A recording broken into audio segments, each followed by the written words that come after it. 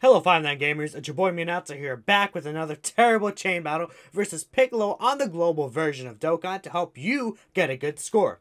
The three effective categories this time are Heavenly Events, Revenge, and Bond of Master and Disciple.